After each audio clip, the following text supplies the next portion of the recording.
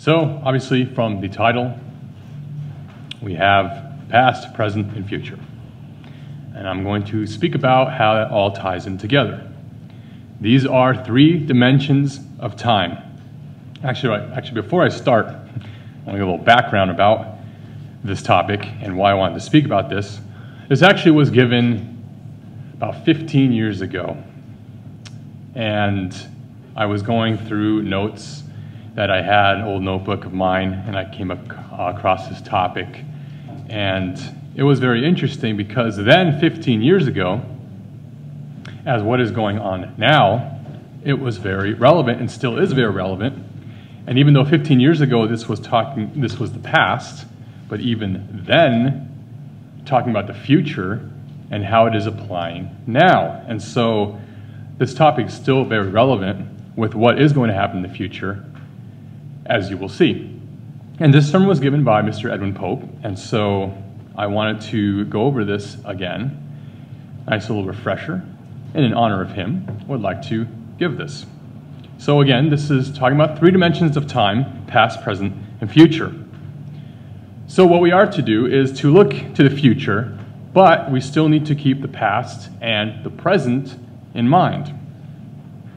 When we look at Romans chapter 8 and verse 28 through 30, Romans chapter 8 and verse 28, we read, "And we know that all things work together for good to those who love God, to those who are the called according to his purpose. For whom he foreknew, he also predestined to be conformed to the image of his Son, that he might be the firstborn among many brethren."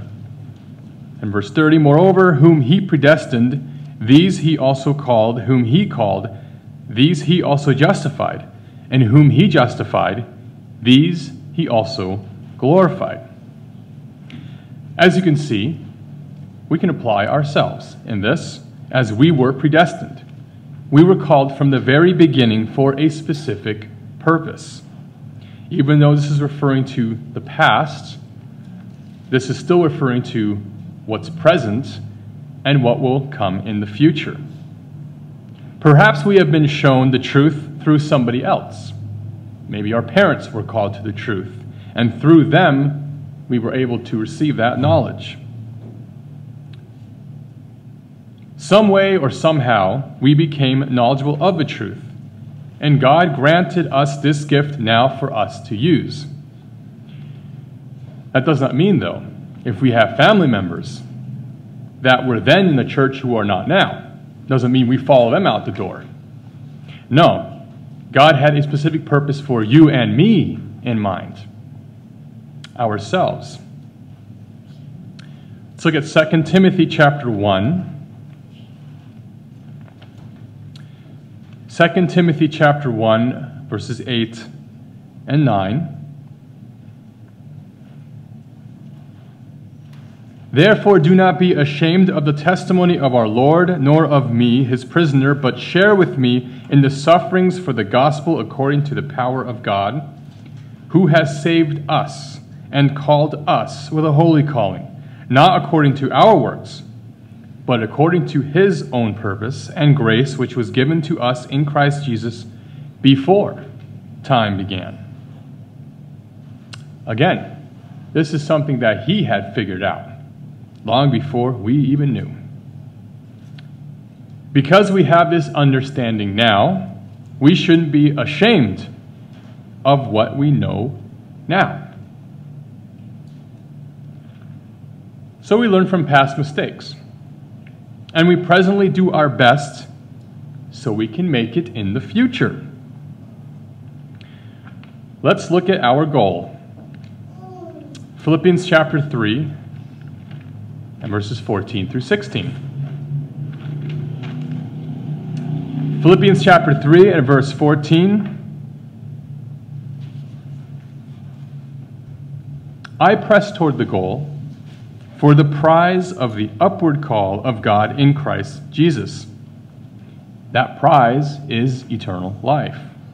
Therefore, let us, as many as are mature, have this mind, and if in anything you think otherwise, God will reveal even this to you. Verse 16, nevertheless, to the degree that we have already attained, let us walk by the same rule. Let us be of the same mind. So this is something we are presently going through, that we need to continue to go through in the future. If we're continuing to move forward, we are not supposed to drift backward. We go forward with our understanding. So let us begin with the past. What should we learn from the past? 1 Corinthians chapter 10.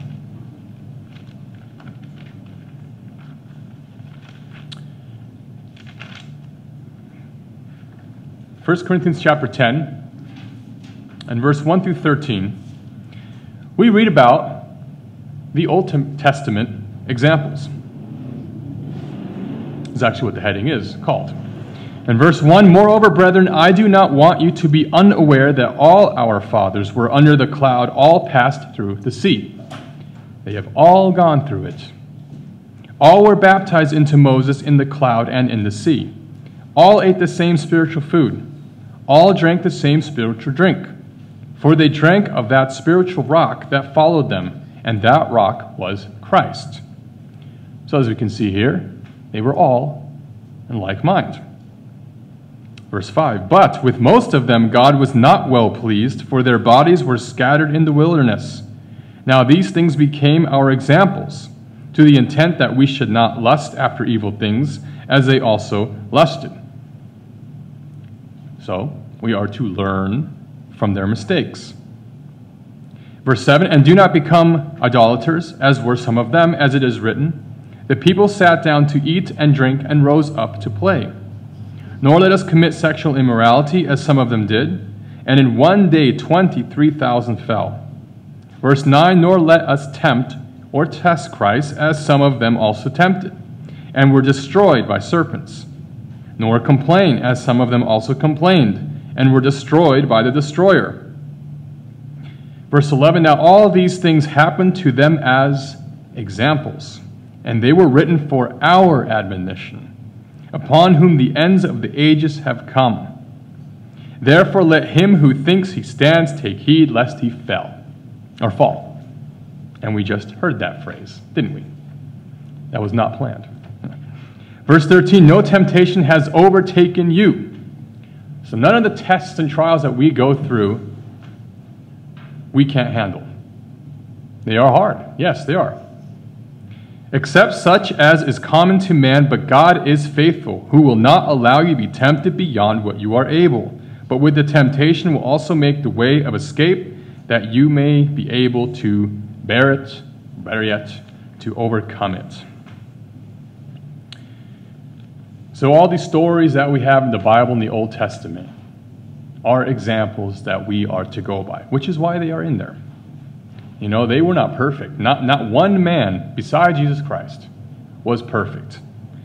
And many of them who will be in the kingdom went through a lot of the same tests and trials, if not worse, than what we are going through. Let's also look at Abram and Lot in Genesis chapter 13. Genesis chapter 13, starting in verse 1.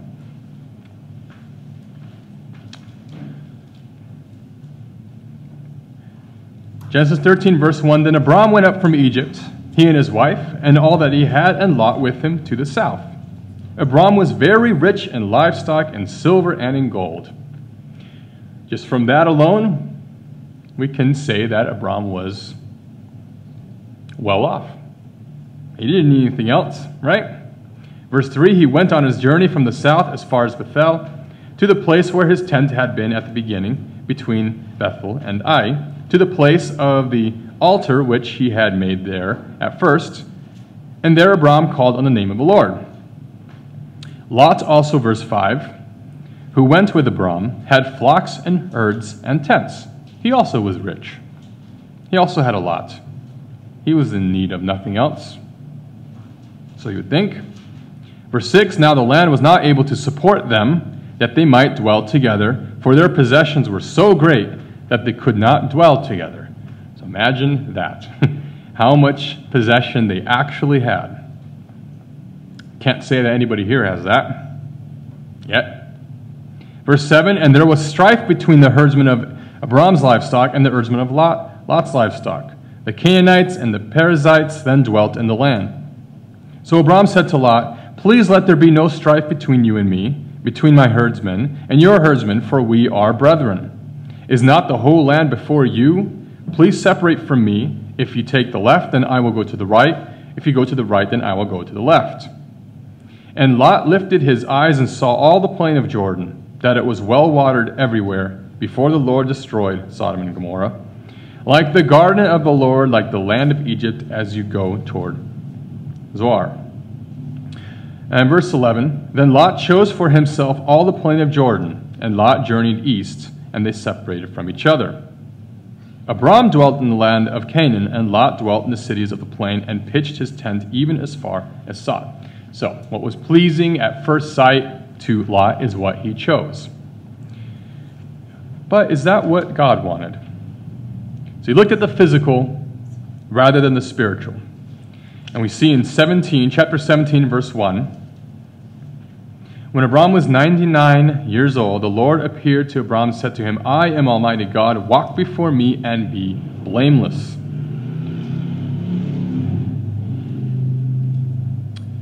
So, of course, as we know the story, what happens on with Lot and what happens on with Abram. But this is how the Lord had presented himself to Abram, told him to follow him. That was the number one thing. Let's look at another example in Jeremiah chapter 17 and verse 9.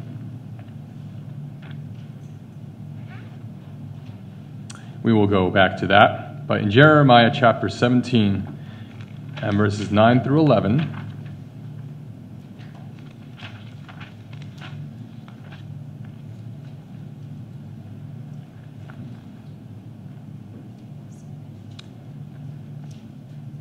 it's a test that we are tested by God to see how we will react. And again, with what Abram and Lot had to go through, it was a test to see how they would react. And so we read here in chapter 17, verse 9, the heart is deceitful above all things. Something else that we have heard earlier, also in the sermonette. Desperately wicked. Who can know it? I, the Lord, search the heart. I test the mind, even to give every man according to his ways, according to the fruit of his doings. As a partridge that broods but does not hatch, so is he who gets riches, but not by right. It will leave him in the midst of his days, and at his end he will be a fool.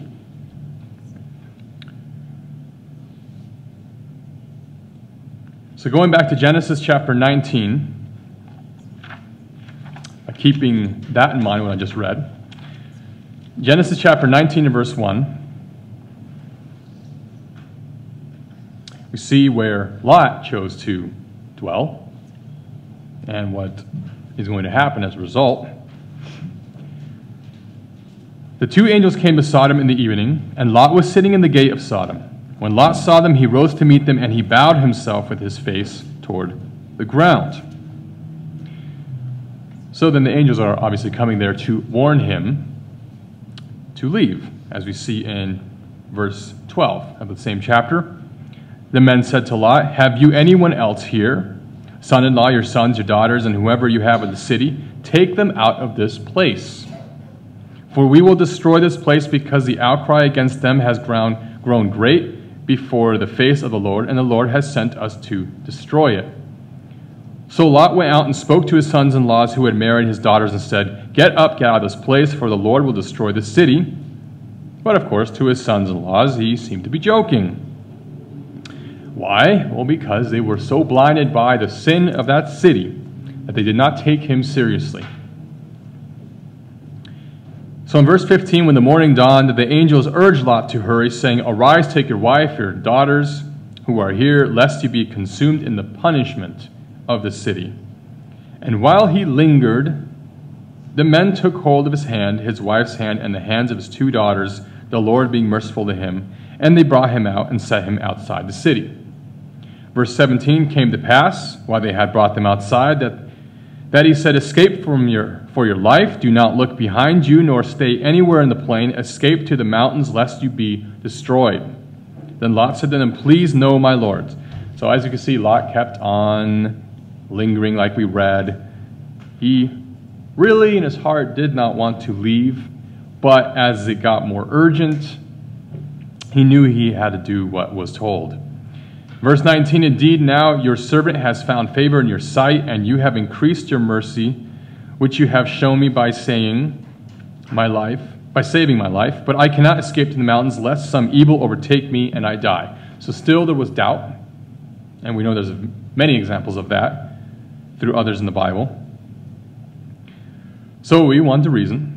Verse 20, "See, now the city is near enough to flee to, and it is a little one. Please let me escape there. Is it not a little one?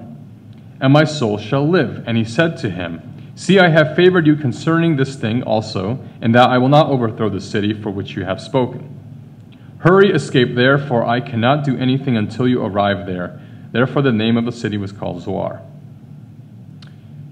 The sun had risen upon the earth when Lot entered Zoar. Zor. So that was Lot's side of the story, or his example. What happened with Abraham? Let's look at Hebrews chapter 11.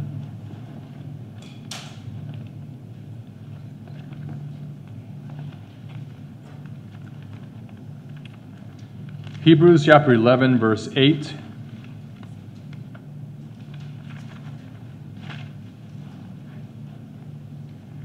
Hebrews chapter 11, verse 8 through 16. "By faith, Abraham obeyed when he was called to go out to the place which he would receive as an inheritance, and he went out not knowing where he was going. By faith he dwelt in the land of promise as in the foreign country, dwelling in tents with Isaac and Jacob, the heirs with him of the same promise. For he waited for the city, which has foundations, whose builder and maker is God. By faith Sarah herself also received strength to conceive seed, and she bore a child when she was past the age, because she judged him faithful who had promised. Therefore from one man, and him as good as dead, were born as many as the stars of the sky, and the multitude innumerable as the sand which is by the seashore. These all died in faith, not having received the promises, but having seen them afar off, were assured of them, embraced them, and confessed that they were strangers and pilgrims on the earth. For those who say such things declare plainly that they seek a homeland.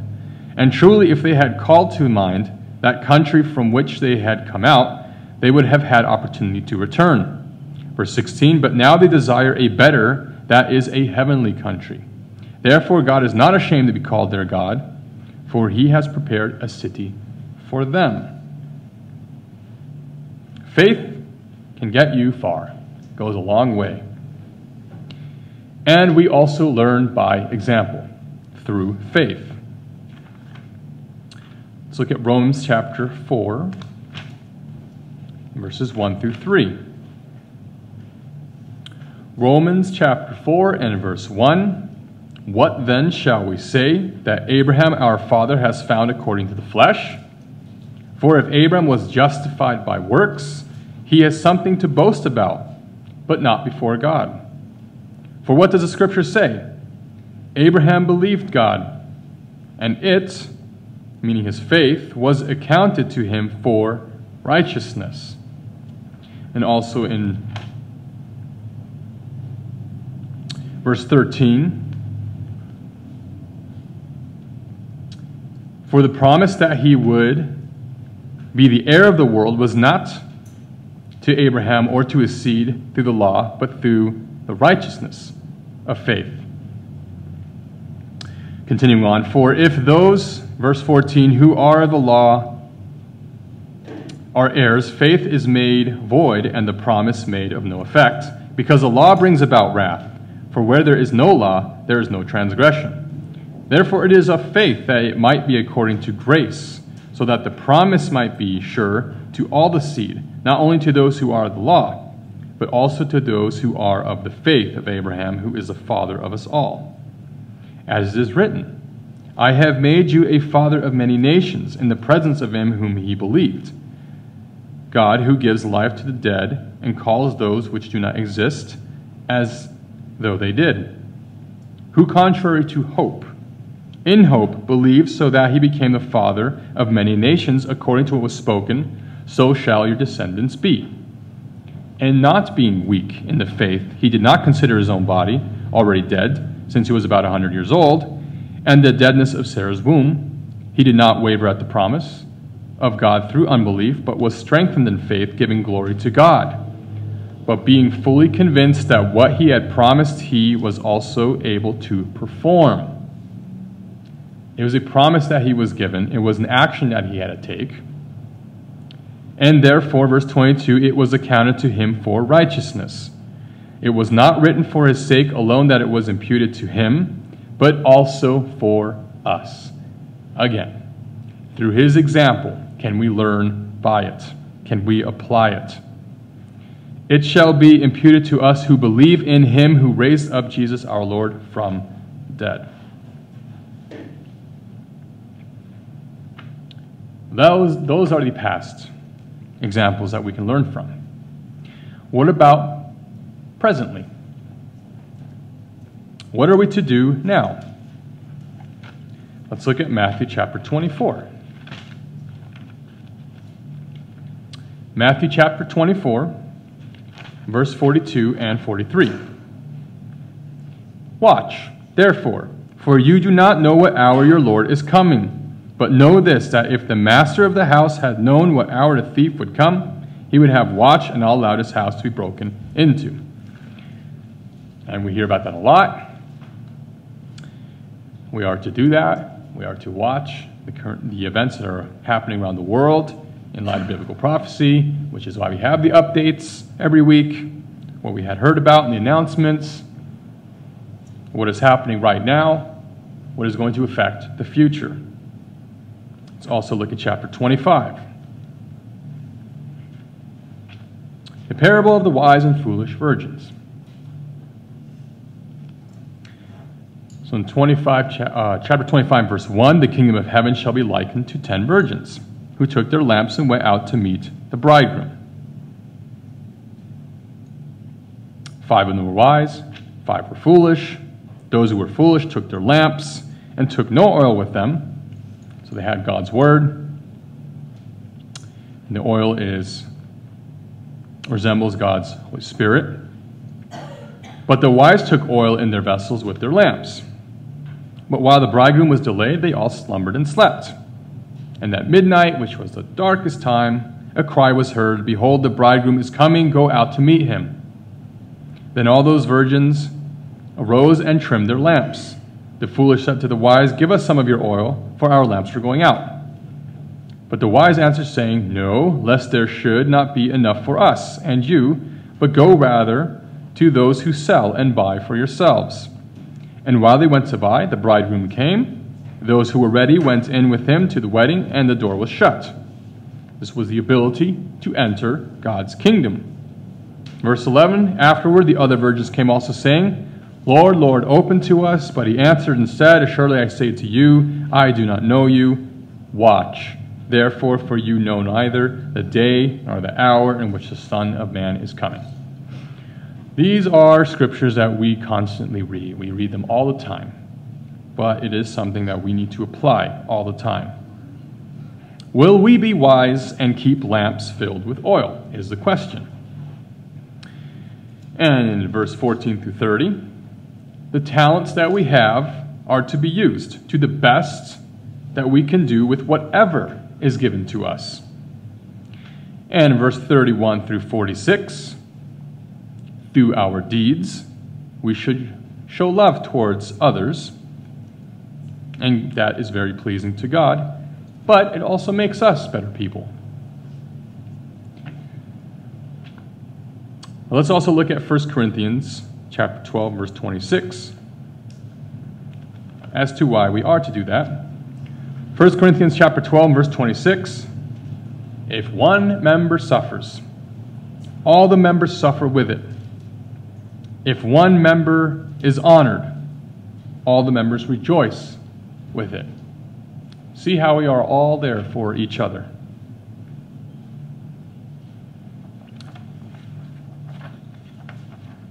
But there's something more important, or just as important, let's say. Now we are to apply for ourselves individually, what we are to do presently. Another familiar scripture, we have heard many messages about it. Go to please Ephesians chapter 6. Ephesians chapter 6, verse 10 through 18. We are to put on the whole armor of God. Verse 10, my brethren, be strong in the Lord and in the power of his might. Put on the whole armor of God, that you may be able to stand against the wiles of the devil. For we do not wrestle against flesh and blood, but against principalities, against powers, against the rulers of the darkness of this age, against spiritual hosts of wickedness in the heavenly places. Therefore take up the whole armor of God, that you may be able to withstand in the evil day, and having done all, to stand. Stand therefore, having girded your waist with truth, having put on the breastplate of righteousness, having shod your feet with the preparation of the gospel of peace, above all taking the shield of faith, with which you will be able to quench all the fiery darts of the wicked one. Take the helmet of salvation and the sword of the Spirit, which is the word of God. Praying always, with all prayer and supplication in the Spirit, being watchful to this end with all perseverance and supplication for all the saints. There's a lot of stuff being said here. There's a lot of things that we have to put on.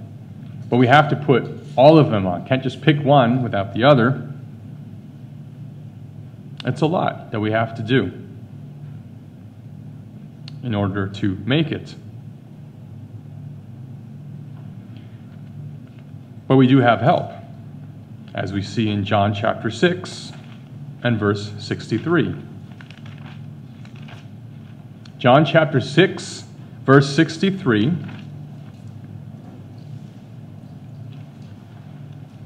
It is the Spirit which gives life. The flesh profits nothing. The words that I speak to you are spirit, and they are life.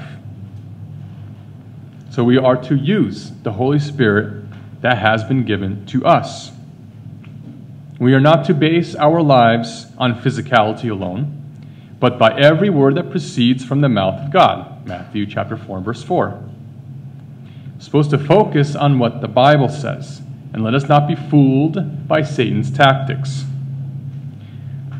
And you can see that his tactics are awfully similar to some people in the church that we may have had contact with throughout the years, presently, and that we will have contact with in the future.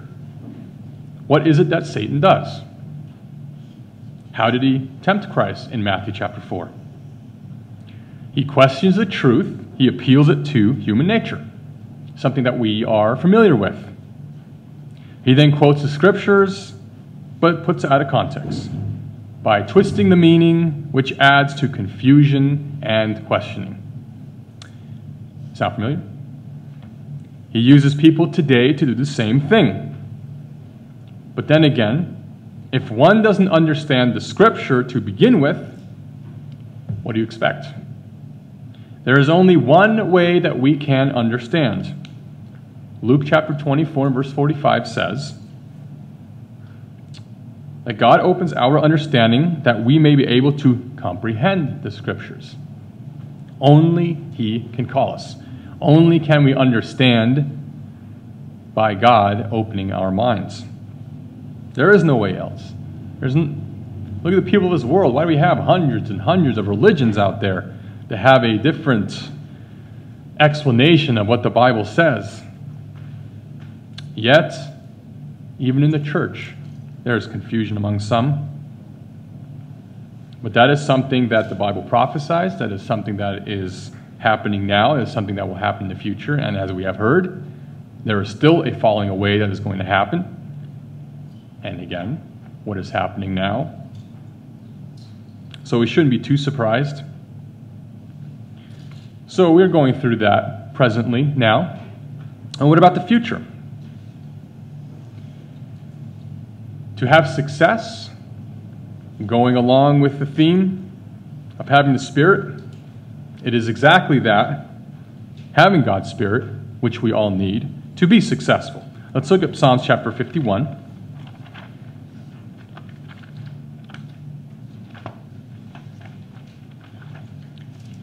Psalms chapter 51, verses 10 and 11. We can learn a lot through the life of David,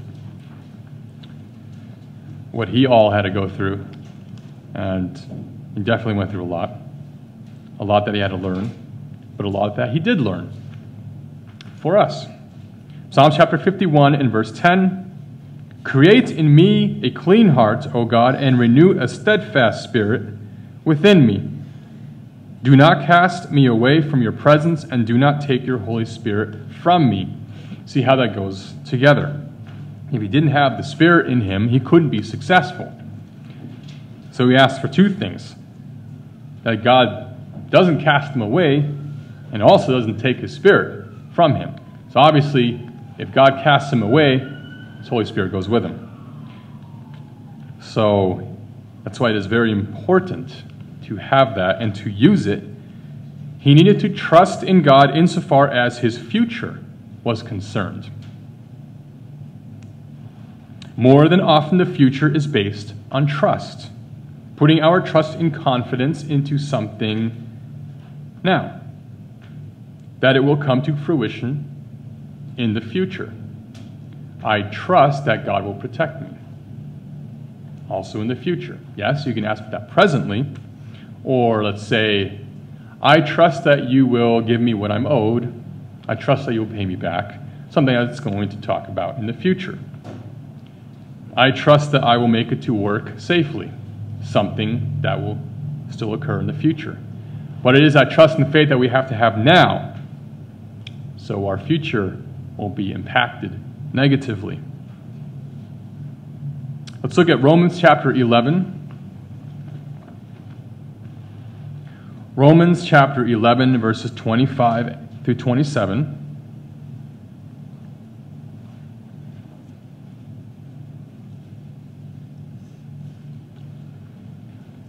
Our calling is a mystery to the world.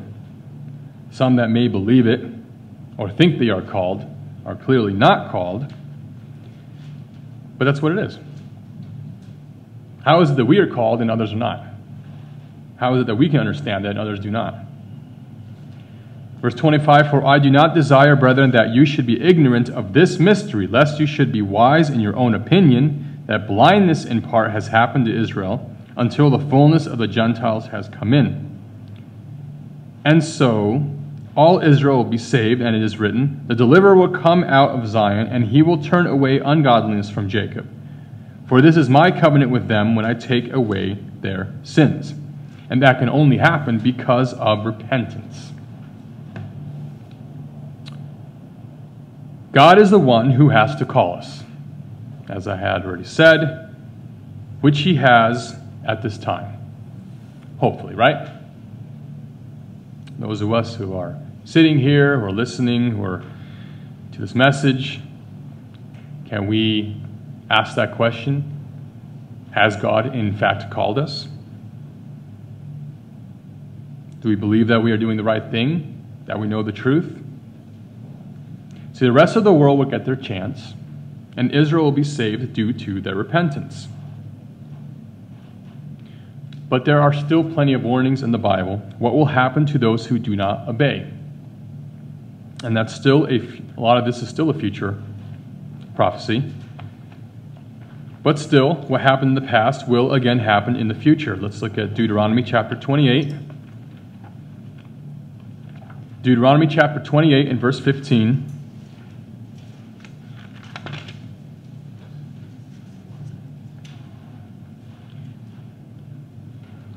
But it shall come to pass, if you do not obey the voice of the Lord your God, to observe carefully all his commandments and his statutes which I command you today, that all these curses will come upon you and overtake you. That's still something that will happen in the future. And I'll still go into that.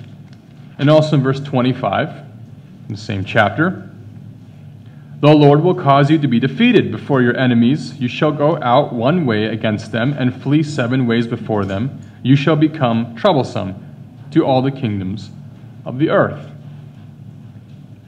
It's still prophesied to happen. Happened then, it will happen again. Also look at Micah. And in chapter 5,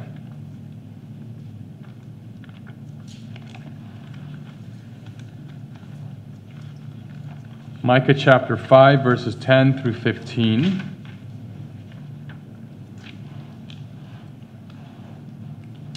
Talking about the future. And it shall be in that day, says the Lord, that I will cut off your horses from your midst, destroy your chariots, cut off the cities of your land, throw down all your strongholds. I will cut off sorceries from your hand. You shall have no soothsayers.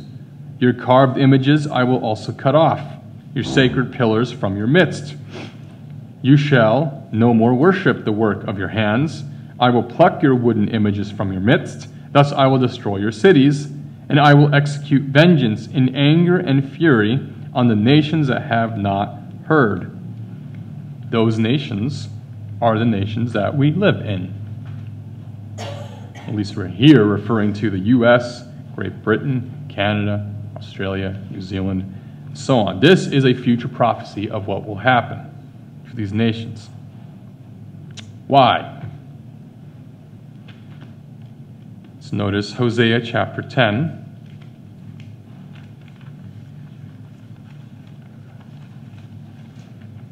Hosea chapter 10, verses 13 through 15. Why would God be so angry? You have plowed wickedness. You have reaped iniquity. You have eaten the fruit of lies, because you trusted in your own way, in the multitude of your mighty men. Therefore, tumult shall arise among your people, and all your fortresses shall be plundered, as Shalman plundered Beth Arbel in the day of battle, a mother dashed in pieces upon her children. Thus it shall be done to you, O Bethel, because of your great wickedness. At dawn the king of Israel shall be cut off utterly.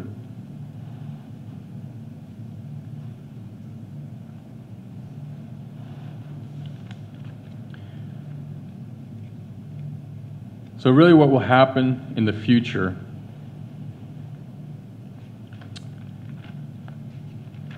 are new things to come about. God wants to make things new. And a new covenant with Israel will be made. Notice Hebrews chapter 8 and verses 8 through 10. Hebrews chapter 8, verses 8 through 10.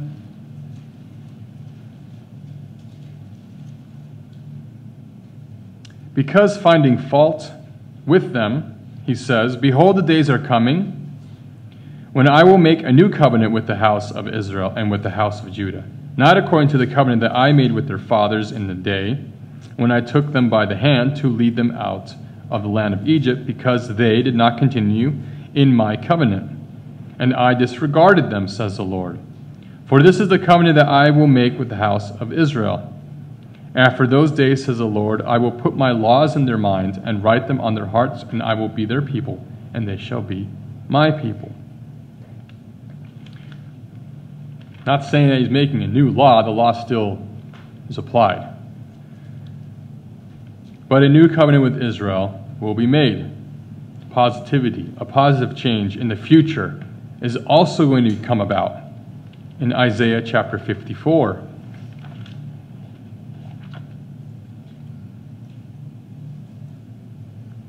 Isaiah chapter 54 and verse 13 through 17. Verse 13, all your children shall be taught by the Lord, and great shall be the peace of your children. In righteousness you shall be established. You shall be far from oppression, for you shall not fear, and from terror, for it shall not come near you. Indeed, they shall surely assemble, but not because of me. Whoever assembles against you shall fall for your sake. Behold, I have created the blacksmith, who blows the coals in the fire, who brings forth an instrument for his work. And I have created the spoiler to destroy. No weapon formed against you shall prosper. Every tongue which arises against you in judgment you shall condemn.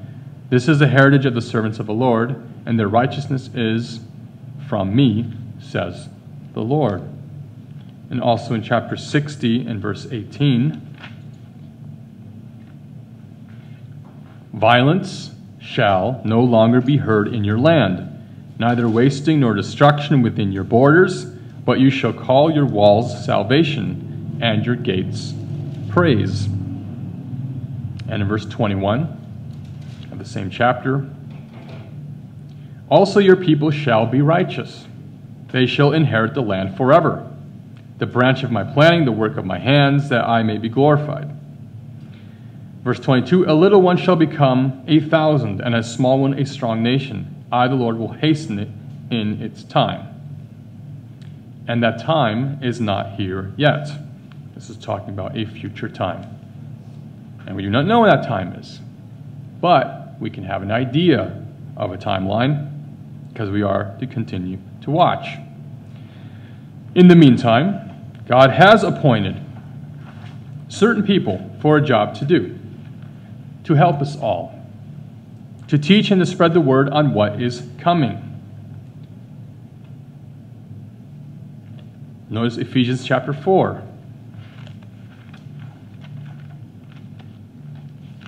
And again, this is God's doing. This is what he had in mind. This was the purpose from the beginning.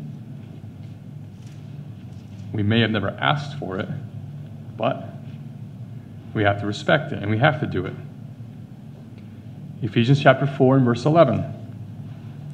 Starting, we read, and he himself gave some to be apostles, some prophets, some evangelists, some pastors and teachers, for the equipping of the saints, for the work of the ministry, for the edifying of the body of Christ, till we all come to the unity of the faith and the knowledge of a Son of God, to a perfect man, to the measure of the stature of the fullness of Christ, that we should no longer be children tossed to and fro and carried about with every wind of doctrine by the trickery of men, in the cunning craftiness of deceitful plotting, but speaking the truth in love, may grow up in all things into him who is the head, Christ, from whom the whole body joined and knit together by what every joint supplies, according to the effective working by which every part does its share, causes growth of the body for the edifying of itself in love.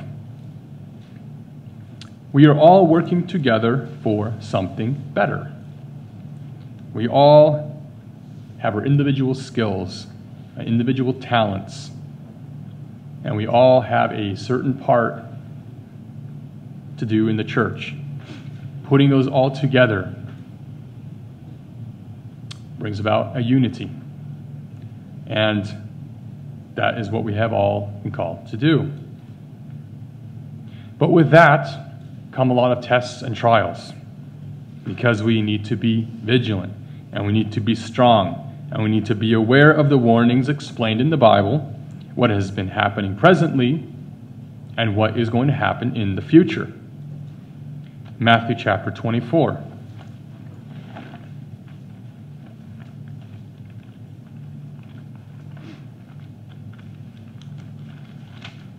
Matthew chapter 24, and starting in verse 4.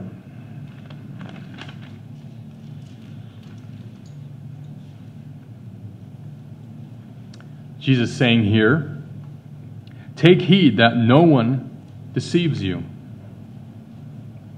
We heard about this in the first message, heard about this in the announcements.